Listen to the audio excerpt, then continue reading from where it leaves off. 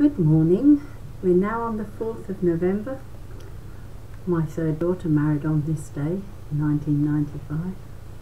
Sadly it didn't last. It did last a while, but not as long as it should ever. We might pray for her and have one beautiful child. Okay, we're now going to do the prayers from Healing Prayers for Every Day. We'll start with our guardian angel. In the name of the Father, and the Son, and the Holy Spirit. Amen. Angel of God, my guardian dear, to whom his love commits me here, ever this day be at my side, to light and guard, to rule and guide. Amen.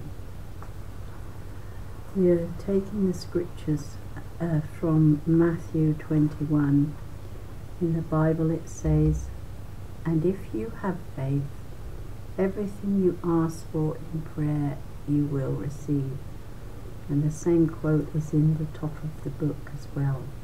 Whatever you ask for in prayer, and do so with faith, you will receive. The reflection.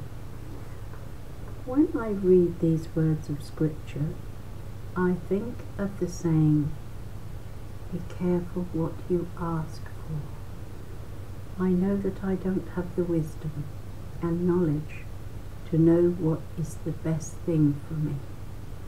However, if I have faith in you, I know that what I receive will be what I need.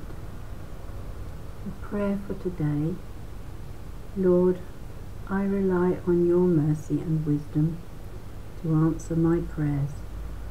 Help me to be patient and grateful for your loving response. Glory be to the Father, and to the Son, and to the Holy Spirit, as it was in the beginning, is now, and ever shall be, world without end. Amen. May you have a very blessed and holy and happy and peaceful day, and may everything go your way according to your plans and within the will of God. God bless you all. Bye-bye.